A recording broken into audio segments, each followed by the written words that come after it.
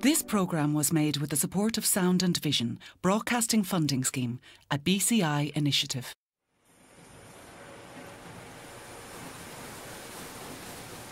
And what if you were a hatter, and you married a hatter, and all your sons and daughters worked as hatters, and you inhabited a hat house all full of hats? Hats, hats, hats, hats. Well, it meant a lot to the economy of the town because in its heyday there was, I suppose, maybe up to 200 people working there. And I mean, the town population was less than 5,000 at the time. So that it was a great money spinner for the town. Without it, it would have been, I don't know, we'd have all immigrated. I mean, I would certainly have immigrated. And the other 200 would have gone as well. So at least it kept people at home.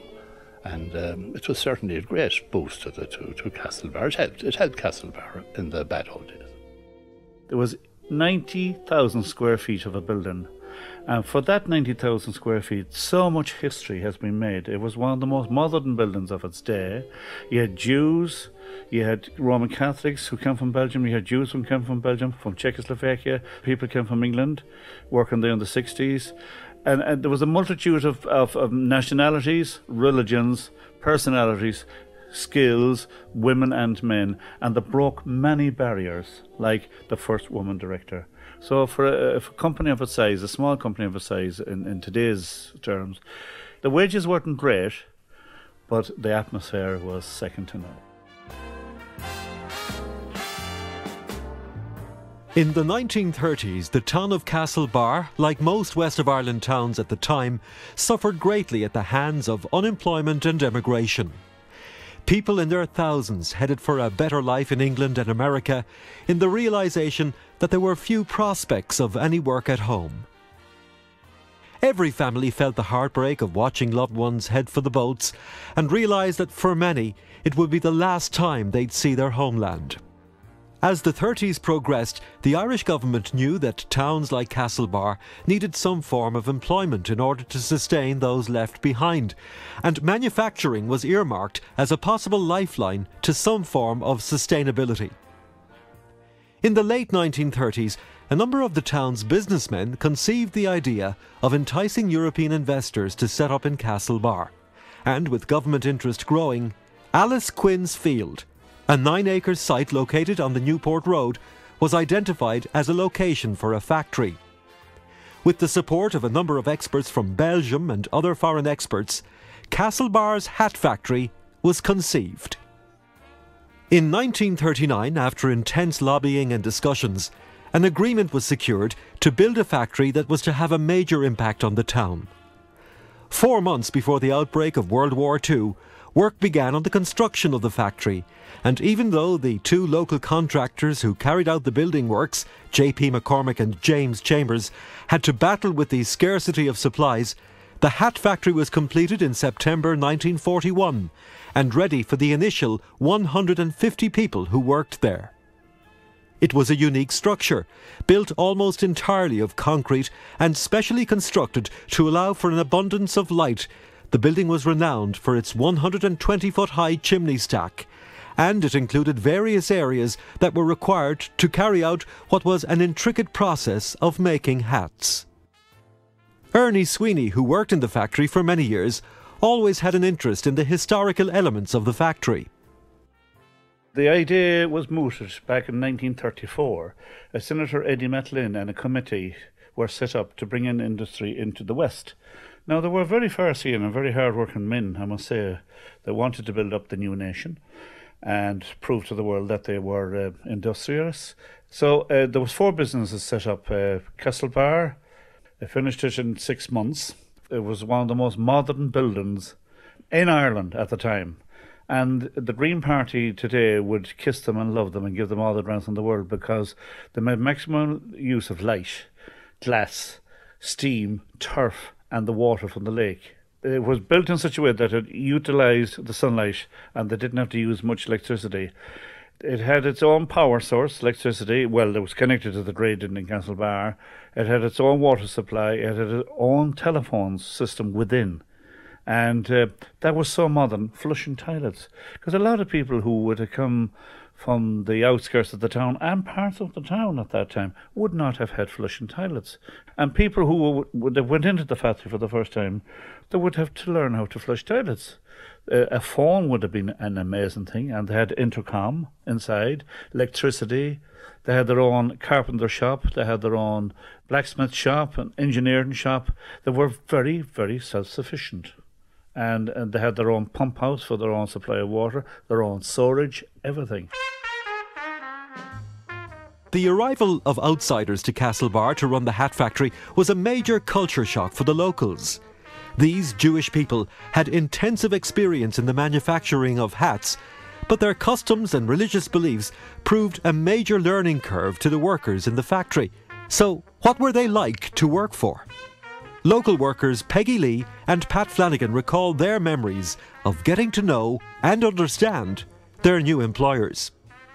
Even though I worked in the office, I knew all of them, we'll say, on the floor of the factory. They were mostly in managerial positions. Some of them had good English, one or two had not great English, but got on well with all the employees, as far as I could see. People worked hard there for small wages. The manager, Mr. Porgus, he was a Jew, and all the others, Mr. Smolk and Mr. Glass, Mr. Clipper, Mr. Chernick, Mr. Dealans, but they kept to themselves, really. Outside of work, they didn't mix that much. 2 or 3 of them had families, and they would have been into sport, and that the 2 of them now, Annie Palese and Vera Glass, they were very involved in the tennis club. One of the families, they converted to Catholicism from being Jews. They practiced. I mean, you never looked at them as being different, and they never looked on us as being different, as far as I could see. I found them very nice anyway, I really did. But then I didn't have that much to do with them in a work situation. Of course, Mr. Porgus was a Jew, but he was such a lovely man, a fine man, I could say that.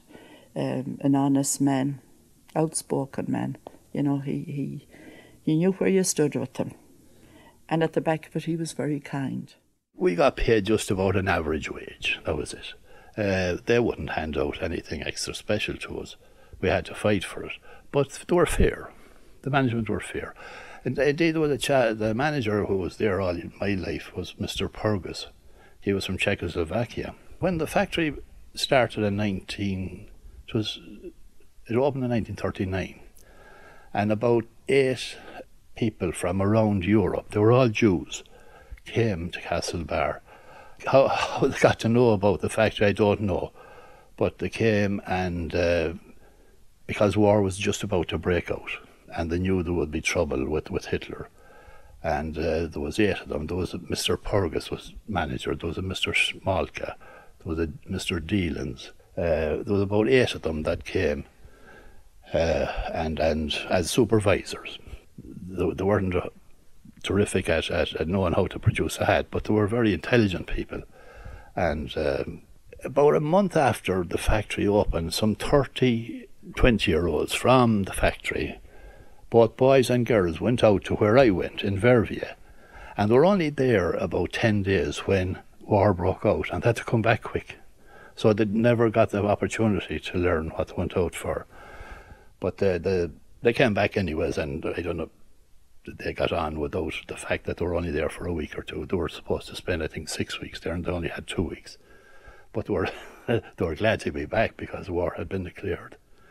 That's why they were all the Jews that came and opened the factory, and they loved Castlebar. They loved Ireland. They all stayed here, you know. The Paleses and the Glasses and the Porguses and the Dealanses, they all stayed here once, even when they were retired. Yeah, Porgus, he died here, you know. So Dealans went back when he was a very old man to his hometown. They loved Castlebar and Ireland. Susanna Sweeney, now a lecturer at GMIT in Castlebar, did a master's in women's studies, and as part of her work, she spoke to many of the women who worked in the hat factory.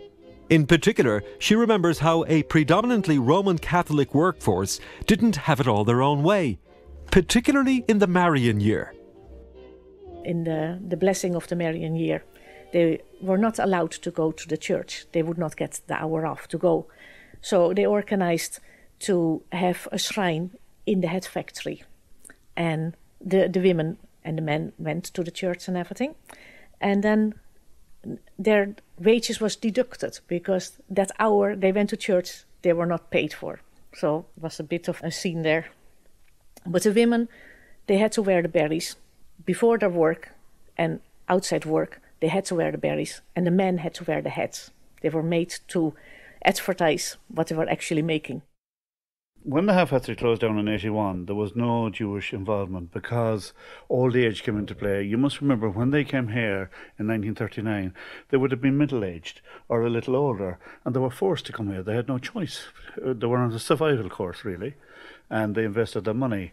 But then as time went on, one of them was, most of them were not hat makers at all. They were the sons of hat makers or the grandsons of a big industry abroad. They were professional barristers, solicitors, accountants and all that. So one of them got a job in Paris in 1940 as a banker, top banker. And he went over to Paris and he ended up in Belson's camp with his whole family, but they survived. And there are letters at the moment in the town which they wrote thanking the family in the town here who helped them with the Red Cross parcels, who they stayed with in Castlebar while they were running the factory. Then one of them went back and he had to join the army, the Belgian army, and they had a party for him. He was the manager, and the people were very. And there's a good article about that in the Conductor Raf of the period at the time. And others moved out, and they went to Dublin, and they went to Belfast, and that different places. And Mrs. Glass only died there a few years ago in her late 90s in Belfast, and she was the wife of Mr. Glass, who was one of the managers. Mr. and Mrs. Purgus stayed on, and they actually died here. That was the last of the Jewish connection. Mr. Palese died in 1942, and they exhumed his body up out of the Church of Ireland graveyard. As construction of the factory began, the new owners realised that some locals would have to be trained in the technical processes of making hats, and a selection of men and women were sent to Belgium to learn the various stages. It was to be the first time that those chosen had ever left the town of Castlebar, and a young Pat Flanagan vividly remembers the adventure.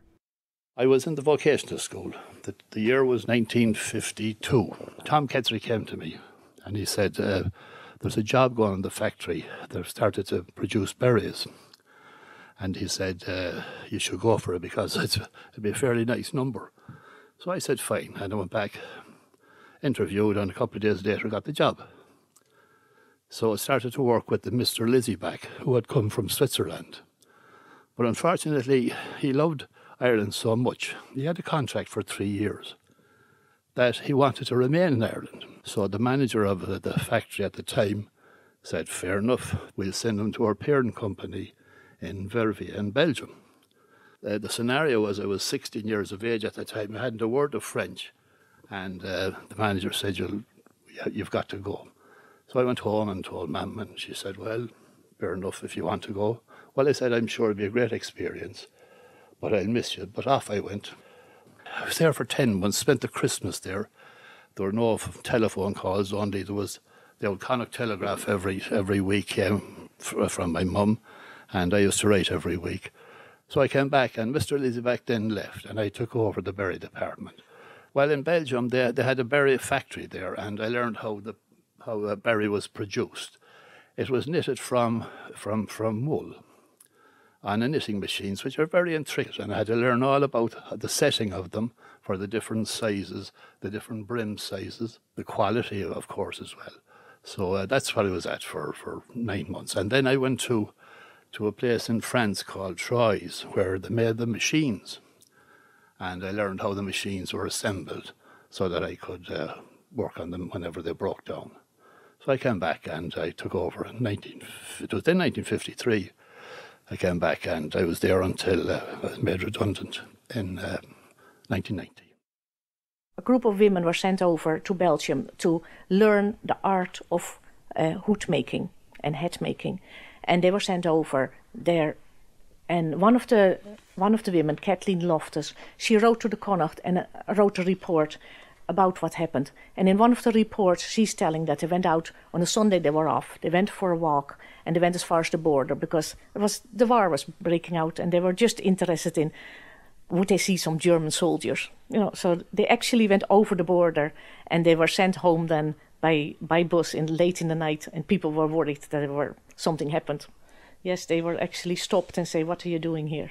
Every week she wrote a letter, and that was printed in the Connacht, and that would keep the people in Castlebar up to date with what was happening, so they got a first-hand view from the war front. There was letters written to the Connacht rep by one of the Loftus sisters, and it was the cream. It wasn't the ordinary 5/8 that went out. It was real good ambassadors. There were girls who came out of secondary school and boys, and as they say in the old days, they were well educated, and they were great ambassadors. And this young Loftus girl could speak fluent French, and she was to write a letter every 2 weeks to the Connacht Telegraph, hello from Belgium.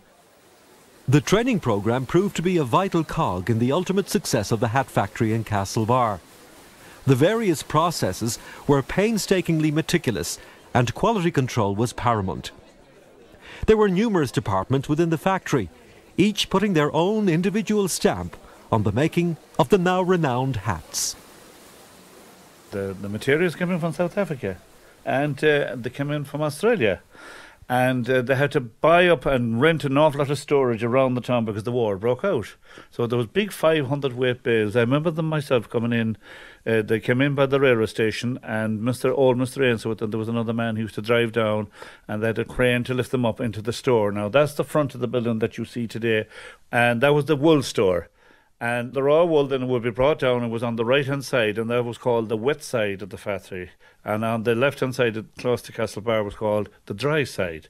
And the reason, I can give you the reason for that, the wool would go down then into the carvanizing machines, that carbonize the material, the wool, tear it up into small pieces, and then it turned out to be the most beautiful, soft wool.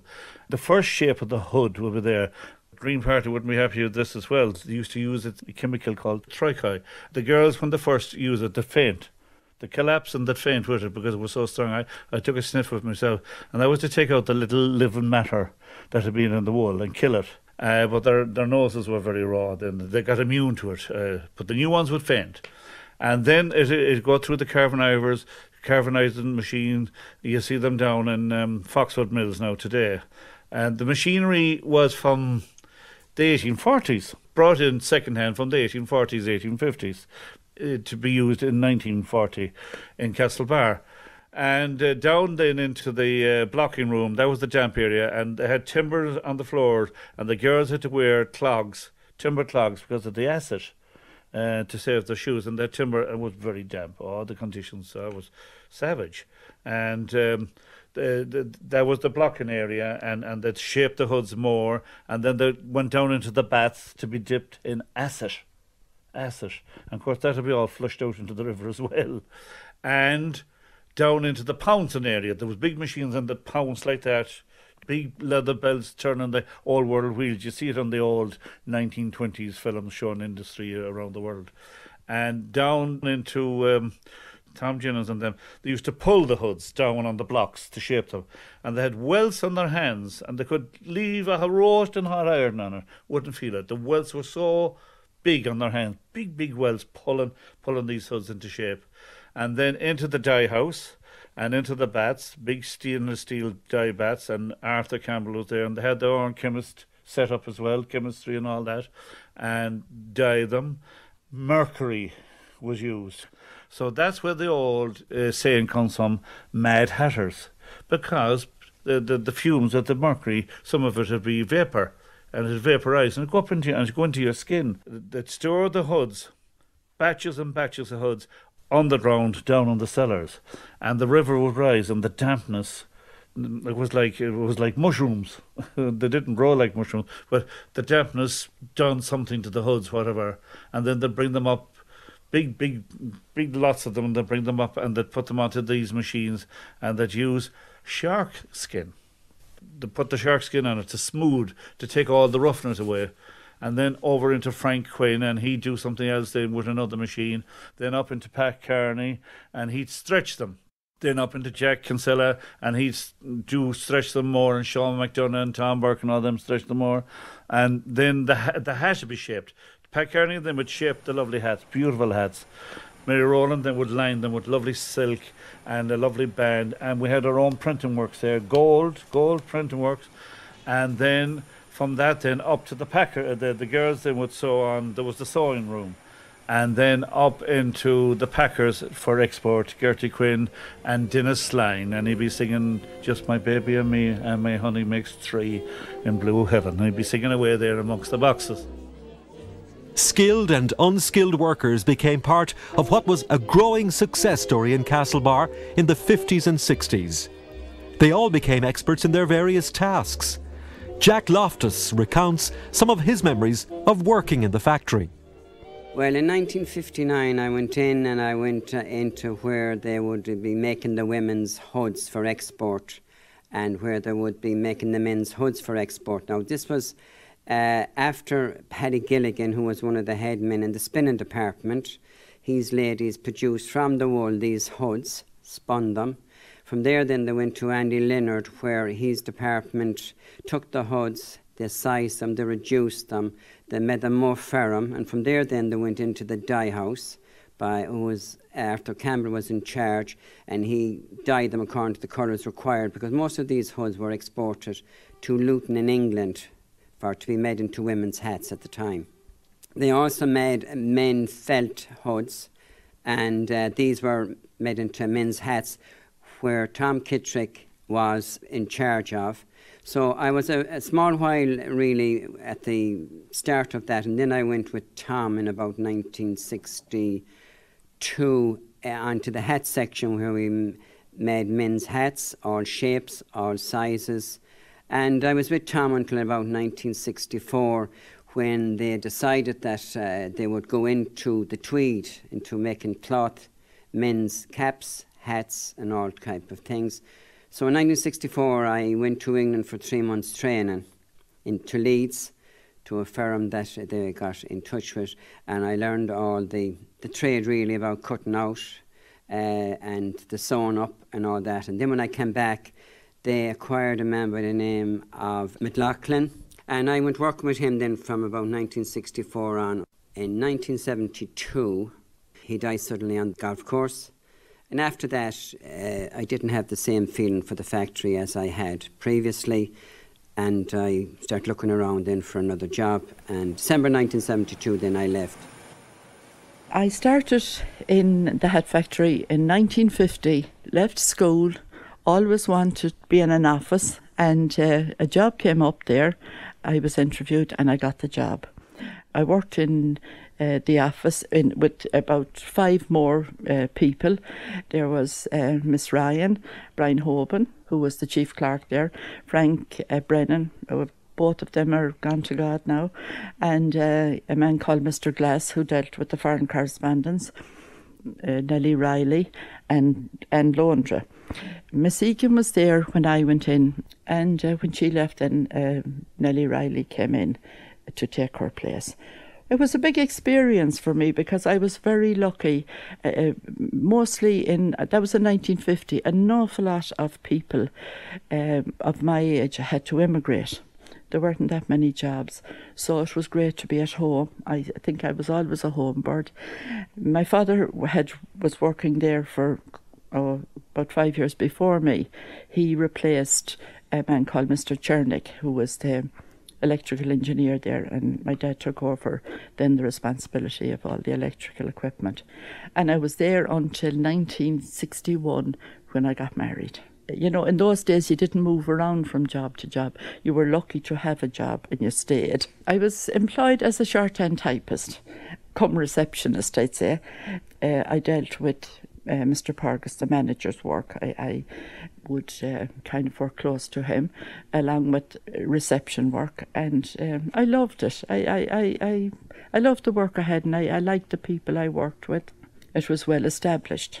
The Jewish people were responsible back in the early 40s for bringing the company to Castlebar and setting it up and giving great employment. So I was there then. I got married in 61. And of course, in 61, you had to leave. Government conditions that you left, and you took up your job washing dishes and housework and rearing children. All the ladies, the females, we all had to wear headgear. You couldn't go to work if you hadn't. You'd be looked at if you had no berry on you. Mostly berries, because we were, you see, then it was business for the factory. We all had to buy our berries. We didn't get them for nothing. And the men wore hats. I had a bike. I used to cycle to work, and come home from my lunch and back again, and home then for the evening. And sure, it was great to be free then once you got out of work. I'm told that I can't remember flying down on this bike with the berry on me, I was in charge of every berry that was produced. I was responsible for how it finished. The book stopped with me. Yeah, it's rather intricate. The yarn, the raw yarn, came from Kiltimagh. They had a spinning plant in Kiltimagh at the time, and I used to go up there now and again and order maybe a ton of stuff at the time, of yarn. Now the yarn, it was easily broken, and it had to be wound onto spindles and put onto the back of the machine, threaded, and into the where the knitting took place.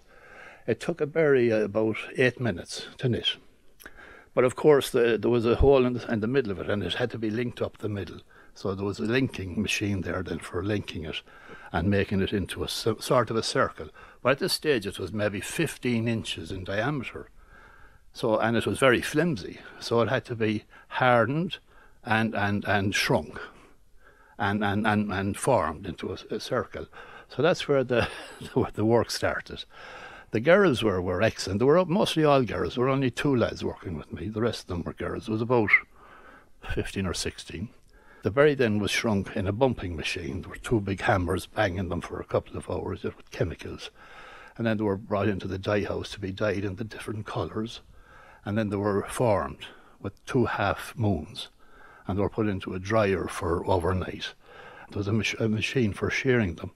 So there was a fair amount of work done to make the finished article, but they were most popular in the 50s, and they went on until about 1972, and then they went sort of out of fashion, so they decided to go into the knitwear, making jumpers, and I went away then to the IIRS in Dublin for about 8 weeks, learning about knitting machines for jumpers, jacquard stuff and all like that.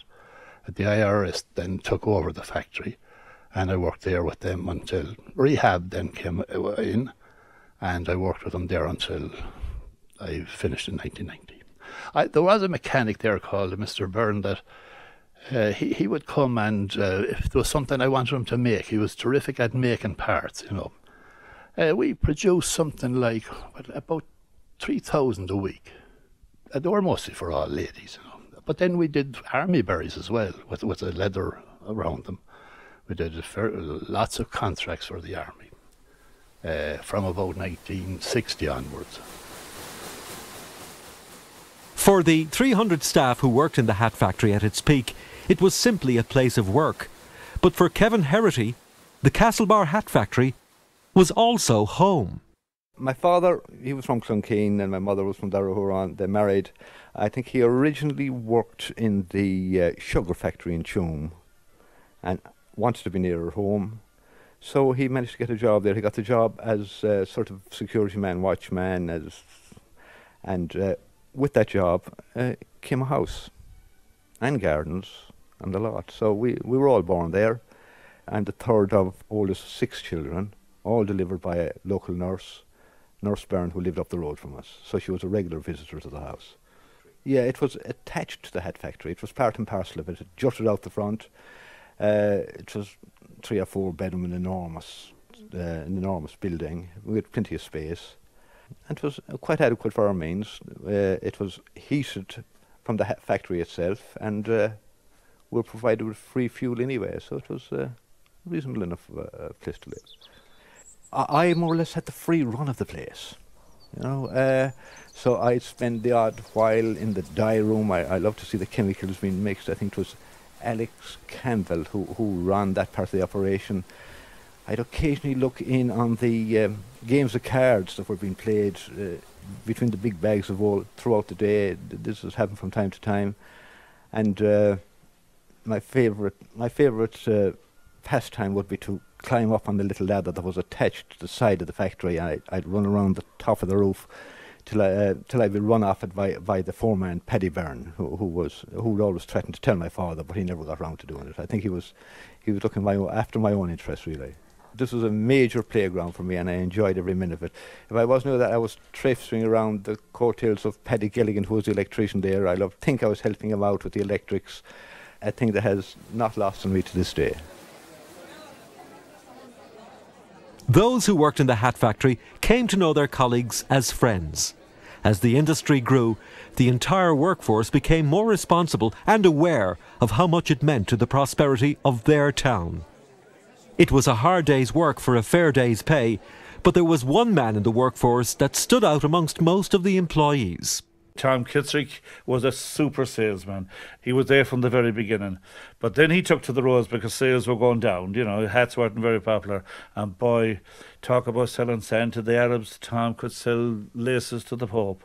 Oh, he'd convinced the Pope he was a Protestant and got the job under false pretense. Oh, yes. He would not expect you to do what he wouldn't do himself. He was the first in the morning, the last out in the evening. And the old trick we used to do with Tom was, you could see from one end of the factory to the other. That was part of the reason. The glass was there for light, but could see who was working, who wasn't.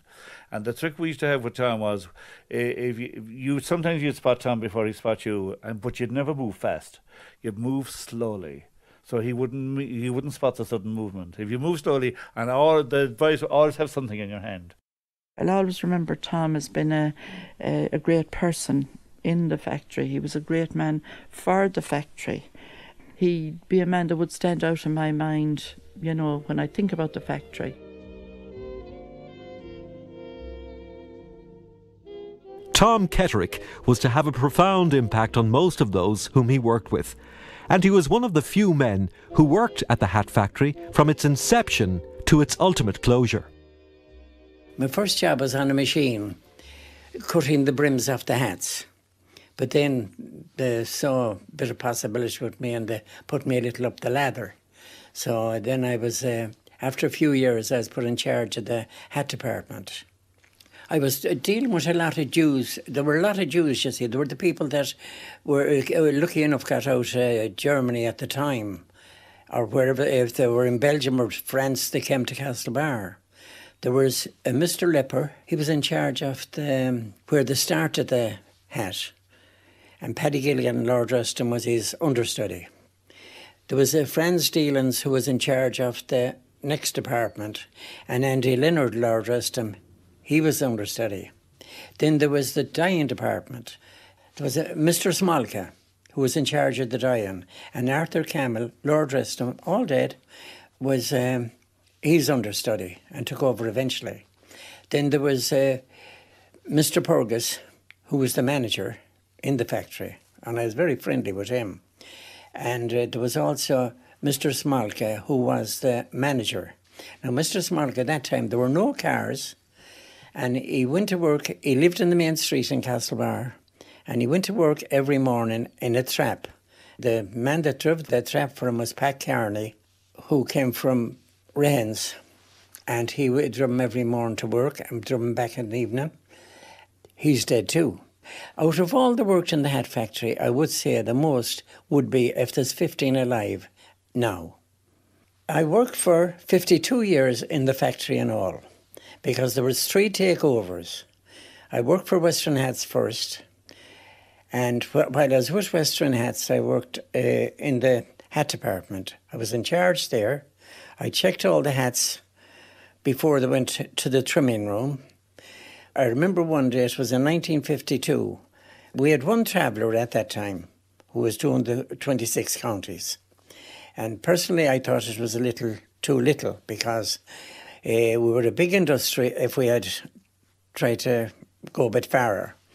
So at any rate, I was on the floor one day, Mr. Purkis came down and he says, Tom, we have to put you on the road. And I says, why?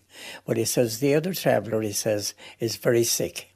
And he said, we know you have great driving experience and we'd like if you started travelling. So I started travelling in 1952. No, he hadn't been sick at this time. I was doing 6 counties and he was doing the rest. But later on then he got a lung collapsed and I had to take over the whole 26 counties. And I remember my first experience going to Cork, I went in to make appointments with all the shops and I went into this Mr. Collins on a Monday. And the first thing he said to me, it was 4 o'clock in the evening, he said, this is an awful hour coming to make an appointment for tomorrow. 4 o'clock in the evening, I thought that was pretty good. So he kind of gave me a bit of a whacking, which I took, but I never said a word to him. And coming out, the chap inside the counter said, we want you badly tomorrow. And I went back on the morning and I got a very big order from him. And they were delighted how well I got on the first couple of days. So I was travelling for all the time. I was travelling all the time after that. And we started making sweaters and different things. And I was travelling for the whole lot. And the funny thing about it, they didn't like me selling the sweaters. And I remember one day they came along, they told me that I wouldn't be that well up. And I remember one of the boss men came along and he says to me, he says, Tom, we want you to sell sweaters. He says, I thought I didn't know how. And I says, why now? Oh, well, they says, we have to give you a break anyway. So they gave it, and I did very well with that after. So I sold them. So then there was another takeover after that. Rehab took over. Now, at this time, I'm 65 years. I was living in Ballina, of course, at this time. And they sent for me and they said, Tom, we'd like you to work for us. And I said, you know my time, my age. And they said, well, we know your capabilities. So I says, I'm 65 years. I says, people usually retire at 65 years. I said, I don't want to retire. I says, I love work. And they said, well, you'll be with us. So I started with them. I worked with them until I was over 80. The girls in the factory, this is when I started, I was on the floor and time was a very big factor with me. If any of the girls were later, I'd be given out like stink to them. But they were great workers. You couldn't get better. And the only thing to be saying to me, Tom, when are you going travelling again? Because they love me out at the place. So at any rate, I was very lucky like to do so many years in it. I enjoy them very much. After 6, I was a different person altogether. I thought hats. When I went home in the evening, I thought hats. When I went on the road, it was all hats. So there you are, I could do nothing better than that. For 4 decades, the hat factory proved to be a vital employer in Castlebar. People came and went, and Jack Loftus argues that a great atmosphere always existed in the factory where some interesting characters emerged. Paddy Gilligan was a lovely man. He was very jolly and very intelligent.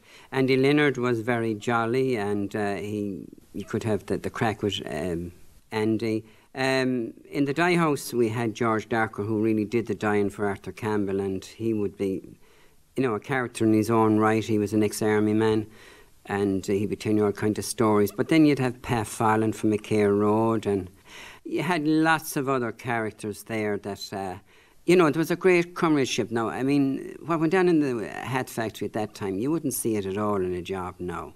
The crack and the things like that, you know, wouldn't be, shall we say, proper in these days and ages, that that kind of friendship and comradeship and that went on. They were more relaxed, more, you know, enjoying themselves with dinners and socials and that, which you don't see nowadays. I remember a few stories that they'd be sending up a young fella who'd come in for a bucket of steam to the boiler house. They'd be sending up another lad to the carpenter, Mike Leonard, for a rubber hammer, and they'd be sending someone up to Jack Flanagan, who was the electrician at the time, for a skirting board scaffolding. And, you know, they used to get so much joy out of taking the mickey out of the young fellas, and maybe the girls as well, in that sense, that you hear about the glass nail and the rubber hammer and the bucket of steam. those things wouldn't go on now. The workforce firmly believed that it shouldn't be a case of all work and no play. A successful social club was set up in the factory, and Peggy Lee and Pat Flanagan remember some of the annual events that took place over the years. We had some terrific times there in the 50s, especially in the 50s. Again, I was in charge of the business of, we'd have an outing every summer. And it started with one bus. Maybe we'd go to Bundoran, down to Kilkee or Buncran or somewhere like that. But it ended up that many a year we had 3 buses. Now, the 2 buses would come home early at maybe 9 o'clock, and the 3rd bus would wait for a dance with the young ones.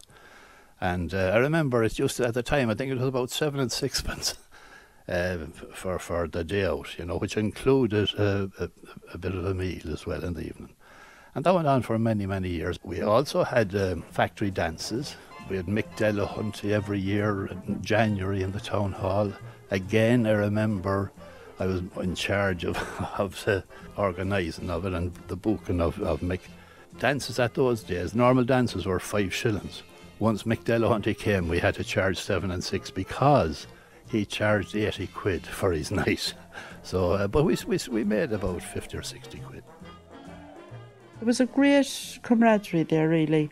There was a committee that would be elected, the social committee as they were called, and we would have 2 buses every year would leave from the factory for different destinations. Many years we'd go maybe down Lisdoonvarna, down the scenic route to Lisdoonvarna, and go to Bundoran, and we went to Inniscrone and a different place like that. And one bus would come home early, and the other bus then would stay on for the dance. And also on that bus, you'd have, maybe on the 2 buses, I think I always stayed for the late bus, but we'd have a man playing a melodeon.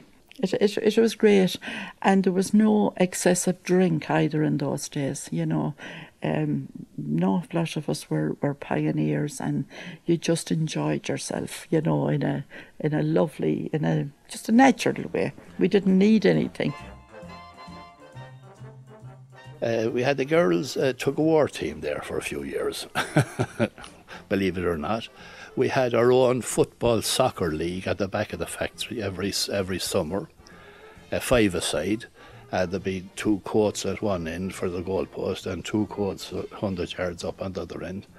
And would you believe that quite a few people from the town came to watch them? We played after 6 o'clock in the evening. And the final, we had Dennis Line used to present us with the little cups. They were about as big as 8 cups for the final. But the trips to Bundoran, the dances, and we had of course the dinner dance in January as well, up in the Traveller's Friend every year. So it was a good time to be a teenager back in the 50s, I can tell you, working in the factory. I really enjoyed it. The Castlebar Hat Factory holds a special place in the history of this town. Built at a time of severe economic difficulties, it survived 4 decades and injected life into a struggling community. The work wasn't easy and conditions were never ideal, but those who worked there appreciated the fact that it gave them a standard of living and a quality of life that was far better than they could have hoped for. It will long live in the memory of those who lived through it. Now, there was the downside to it as well. They used to use mercury in the hat making and dye, and the Green Party wouldn't be too happy with this part of the hat factory. The river would be red one day, it'd be green the next day, it'd be beautiful bright yellow the next day. They used to flush out the tanks down into the river, and all the different hats. And there was a man who went by the name of George Darker, and he'd be dyeing hats, and the word would go, George Darker was dyeing all afternoon yesterday, but of course he was dyeing the hats and the berries. I enjoyed it. I always thought I was underpaid, because even when I was travelling, compared to other travellers, but I didn't mind. I loved work, as simple as that. I'm glad I worked there because it was a great experience, you know. And not that I know travel is a great experience, but sometimes you're told, you know, grow where you're planted, and I suppose that's where I grew, where I was planted, and I never regret it for a moment, and still have friends that I worked with, you know, those of us that are alive, thank God.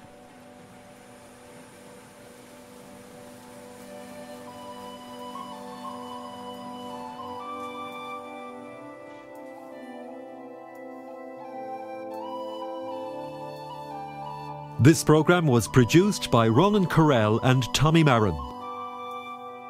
The producers of this programme would like to sincerely thank the following contributors: Ernie Sweeney, Pat Flanagan, Peggy Lee, Susanna Sweeney, Jack Loftus, Kevin Herity and Tom Kettrick. This programme was made with the support of the Broadcasting Commission of Ireland's Sound and Vision Scheme.